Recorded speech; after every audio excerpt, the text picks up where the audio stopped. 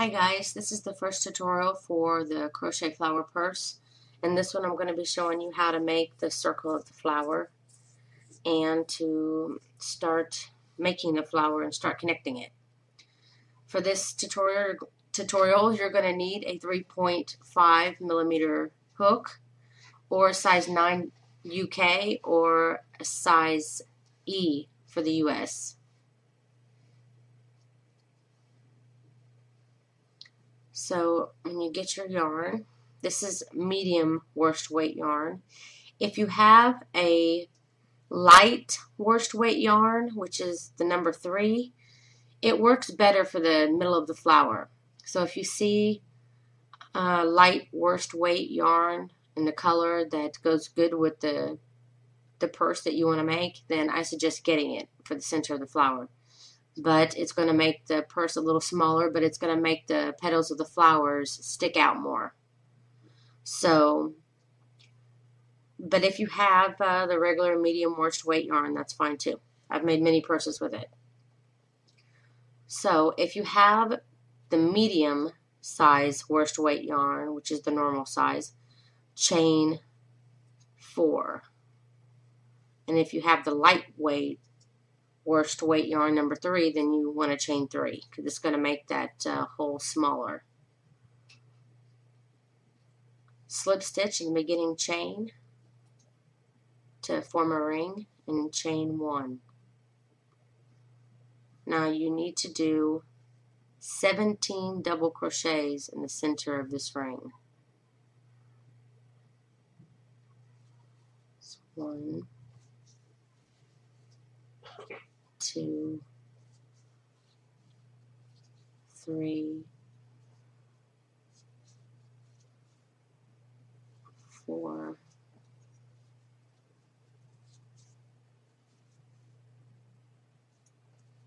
5,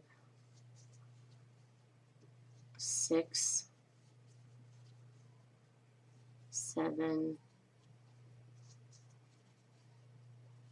8, 9, 10, 11, 12, 13, 14,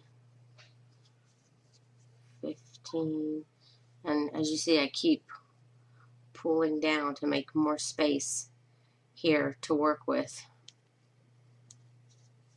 16 and 17. Just make sure I always count my stitches because it's very, very important with these centers that you have the right amount. 2, 3, 4, 6, 2, 4, 6, 8, 10, 12, 14, 16. Seems like I have an extra one. No, I don't. That's the chain 1 space, so I have 17. This chain 1 space, you'll kind of be working over it some. And that's great. So this is the chain 1 space. You want to skip that and slip stitch into the first double crochet. And that is the circle of the flower. Chain 1 and then cut your yarn.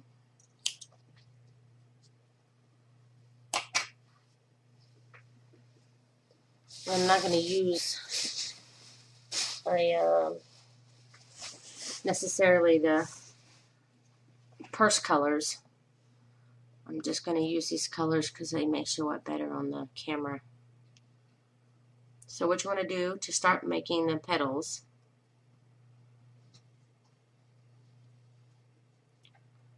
is go ahead and attach it to the same space here that you fastened off by slip stitching and chain 10. 7, 8, 9, 10. Now you want to slip stitch into this next stitch and then chain 10. 1, 2, 3, 4, 5, 6, 7, 8, 9, 10.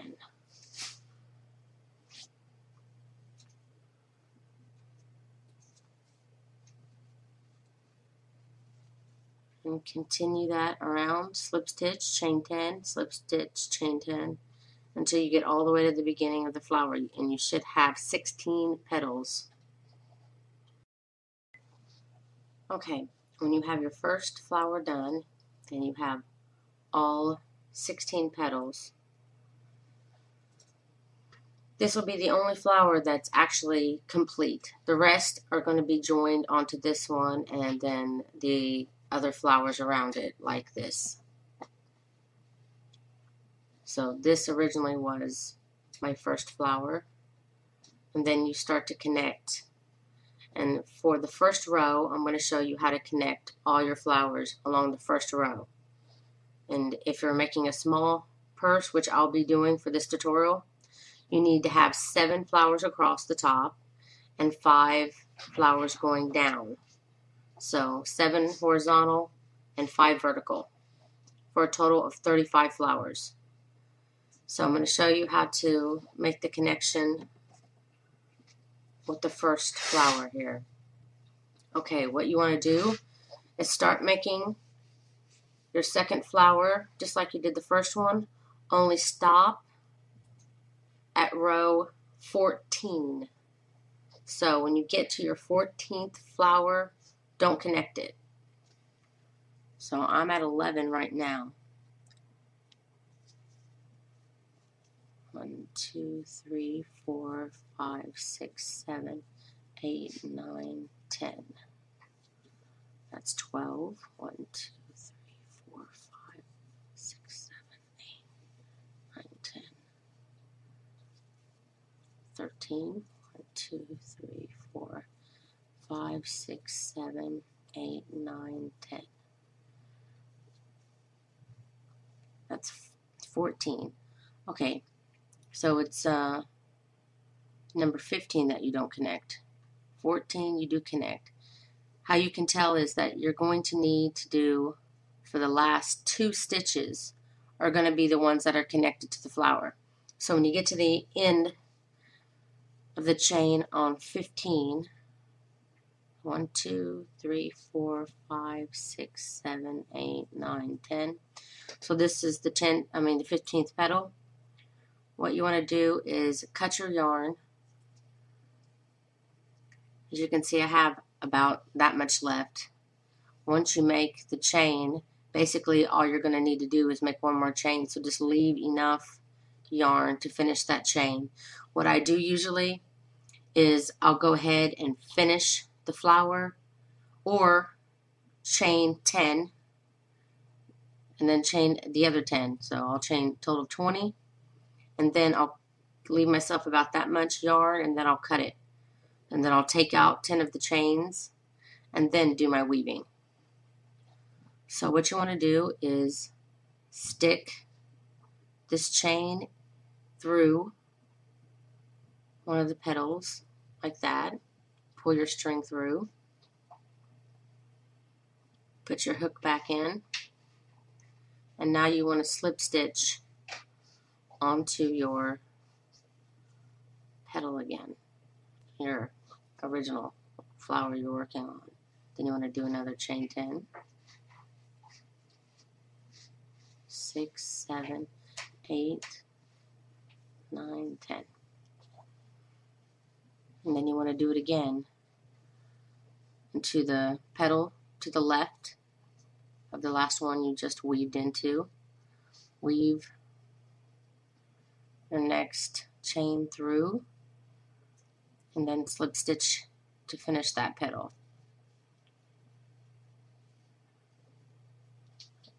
Then chain 1 and pull through. And these ends I usually cut, about that much, an inch or so. And then I'll grab the stitches on the back of this flower here, go underneath, and pull it through. usually do that 3 times.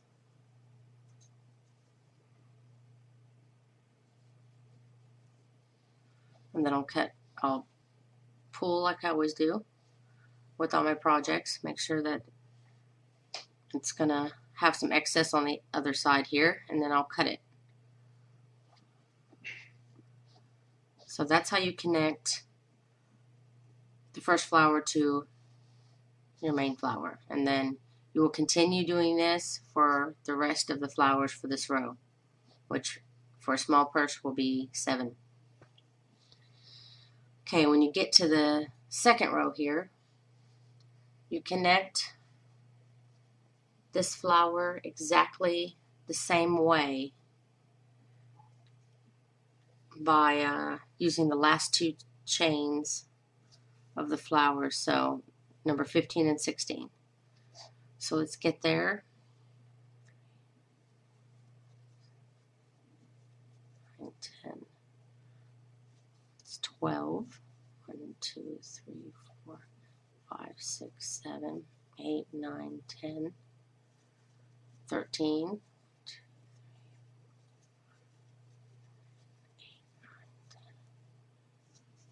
14,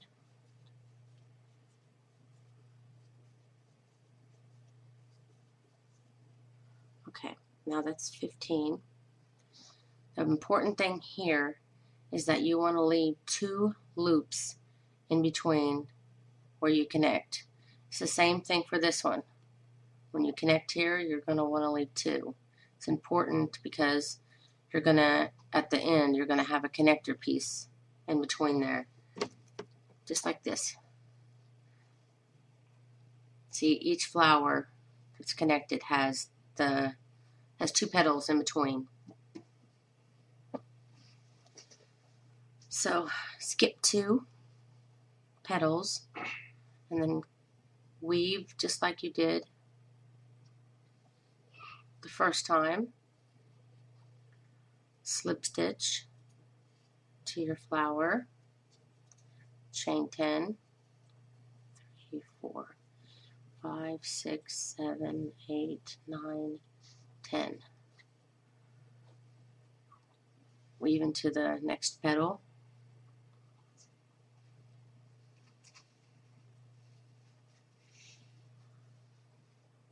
Slip stitch,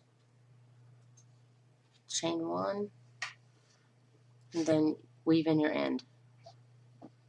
I do the weaving on the end every time I finish a flower so that at the end I don't have to go back and weave all of them in at once. That would really suck.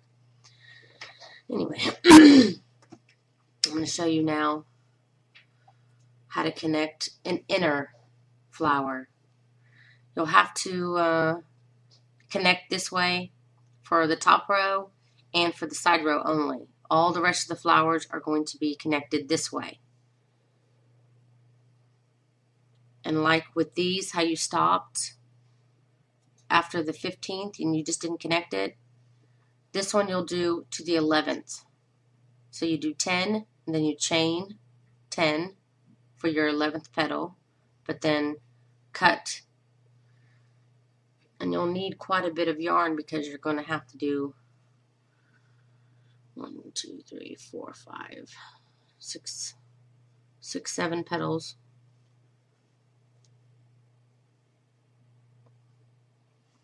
Okay, so what I usually do is I grab this part and then I just stretch out my arms. And I know you can't see, but as far as you can, like you're about to give somebody a hug. Okay, just like stretch your arms like you're about to hug somebody as wide as you can, and then I cut it. And it usually ends up to be about 1.5 meters.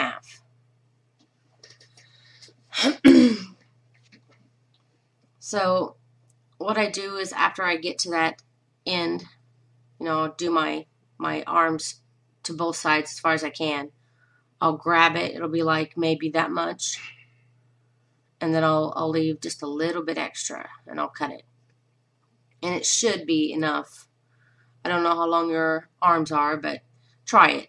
And if it's not good enough, it's too short or something like that, then learn to adjust, know that you have to make it that much bigger or that much smaller. It's up to you, but it's a learning process. That way you don't have to worry about measuring it every time. Okay, so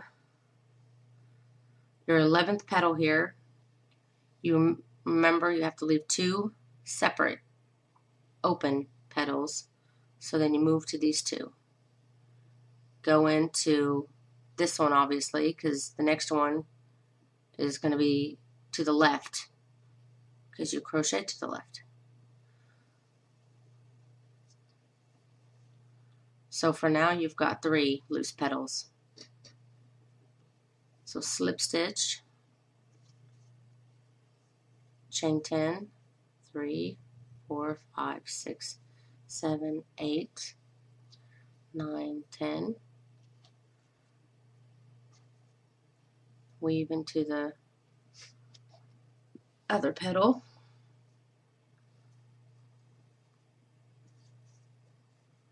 Slip stitch, and now chain 10. Now for this petal, you're creating those 2 loops that go in between the connection pieces. 6, 7, 8, 9, 10. 4, 6, 8, 10. Okay. Chain 10, slip stitch, chain 10. 4, 5, 6, 7, 8, 9, 10. Slip stitch, creating the 2 loops, and then now you chain 10.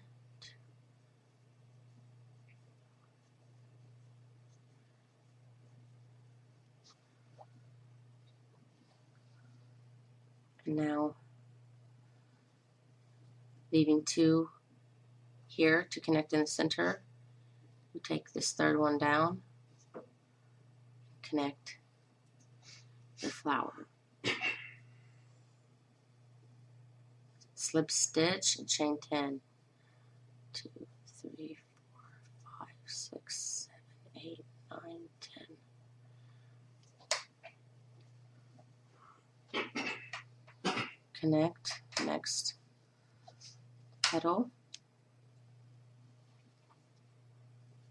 Slip stitch, chain 1, and then you'll want to weave in your ends through the back.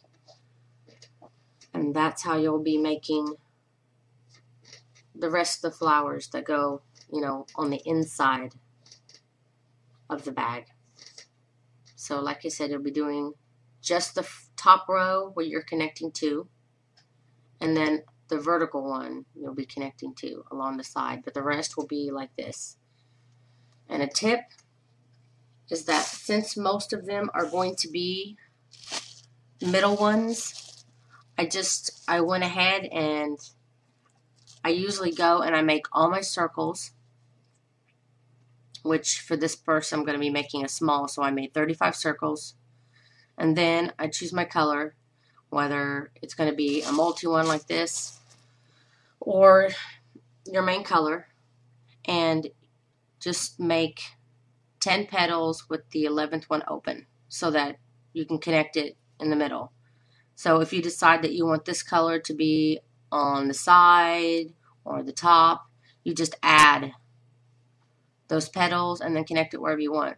But you know that at least you're good if you leave it on 10 and the 11th one open. So I made all of mine like that, and then I can decide where I want it on the bag. And it just cuts down so much time for me. Just get all the work done, and then I can just start doing all my weaving. So I hope that this tutorial has been helpful and the tips have been helpful. And let me know if there's something that was unclear, because I really want to teach you guys how to do this. So thanks for watching, and stay tuned for tutorial number 2.